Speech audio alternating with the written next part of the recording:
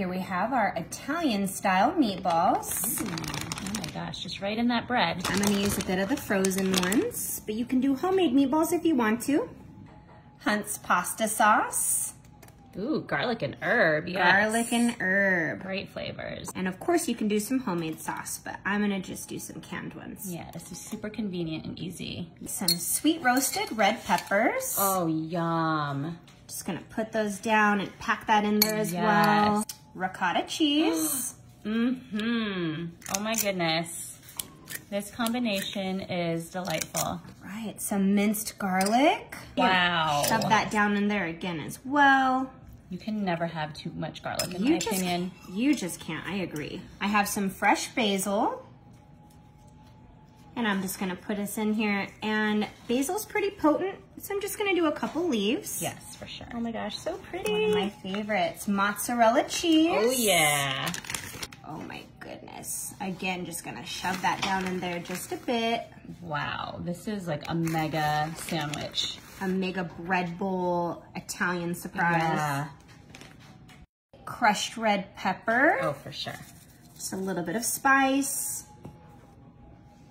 And some oregano. Mm-hmm. Hitting it with all the classics. A little bit of green in there. All right, let's go ahead and place this in the oven at 350. All right. So we were in the oven 45 minutes. This is incredible. Wow. Looks great. That cheese is melted. Gonna come in with some fresh parsley. Oh yes. Oh, how pretty. Yes. Fresh greens. Love the fresh greens, that pop of color. And gonna finish it off with some Parmesan. Oh, of course. Definitely. Ooh, I love lots and lots of Parmesan. All right, I'm ready to cut into this. Let's do it. Let's see. Oh my gosh. Crispy, crunchy crust. Should we open it up and see the layers? Yes.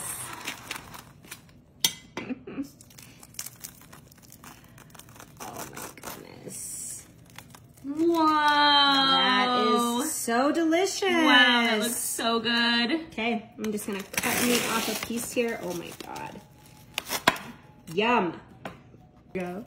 All right, come on over. Get some of those peppers on there. All right.